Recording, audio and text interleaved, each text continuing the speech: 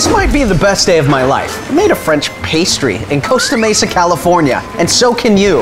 I now join you in holy matrimony. Hello, Costa Mesa. Echo.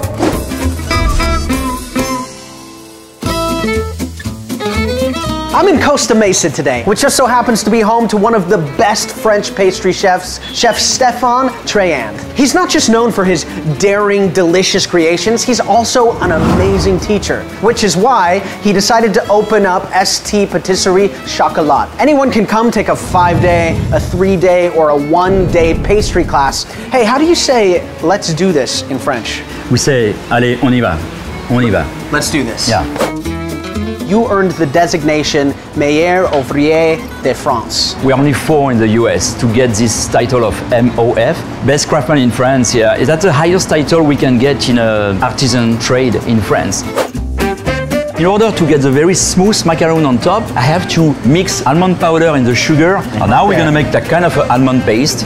We're using some fresh egg white, a little bit of color. You can mix like that. Wow, look at that. What brought you from France to California? You know, I was in love with California when I was a teenager.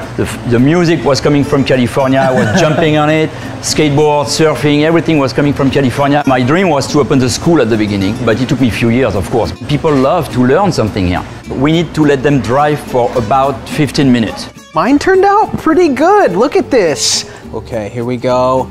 Yeah. Do you think we could high-five these together? Allez, let's do it.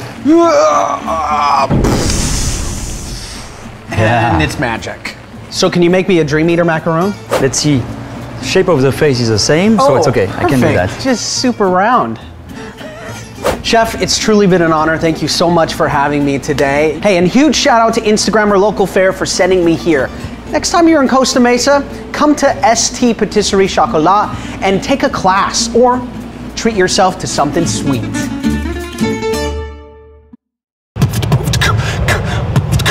Every day. Yum, yum.